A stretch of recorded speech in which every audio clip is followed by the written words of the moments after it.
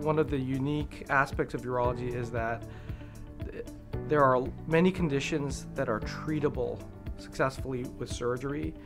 You follow these patients over a long period of time, and as you see these people's quality of life improve or their cancer be treated successfully, it's extremely rewarding as their treating physician.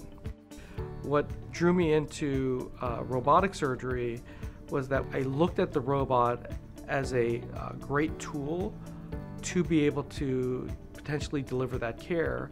And then the new advent of adding robotics to reconstruction is the special thing we offer here at Temple. So Dan has been trained as a virtuoso on the Da Vinci robot, doing prostate cancer, partial nephrectomies, but thinking of the robot for benign disease is something that's relatively new. We have the largest number of some of these reconstructive cases here at Temple. So one of them is buccal mucosa graft uretoplasty. That is the concept of taking inner lining of your cheek and transferring that as a graft into the ureter. And it was my colleague at NYU, Li Zhao, who really started this concept in a small series, and we quickly embraced this as I found out about this option, and we currently have the largest series at Temple University Hospital for buccal grafting here in the US. And I have to say, I equally love the office and meeting the patients and meeting them for the first time and also seeing how they do after the surgery, as well as operating on them. I mean, it's the full story, right? A lot of times I try to find a connection with them, and I think that makes it extra rewarding when you get to know them as the person, or as the father, as the spouse, and to know their story. So my normal urologist saw something that thought was cancer and said, I'd like you to see a specialist. I highly recommend Dr. Un at Temple.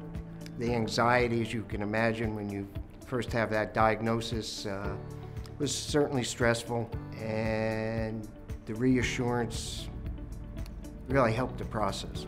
So as far as giving back, donating to Dr. Un's program, he is now training others, and the physicians to follow, I'm sure, are going to learn tremendously from him.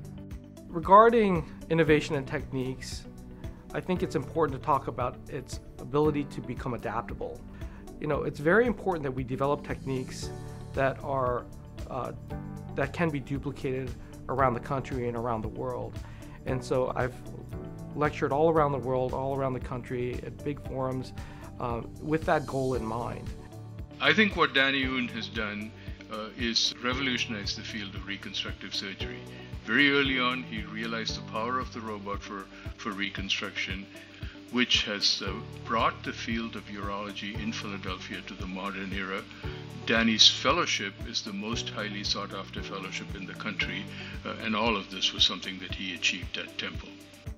Well, as someone who did residency and fellowship at Temple, it was really rewarding and inspiring to me that, we were able to take these extremely challenging reconstructive cases and provide a solution for these patients. Getting to see that firsthand, working with Dr. Un, has really been inspiring for me and really has helped set the trajectory for my career.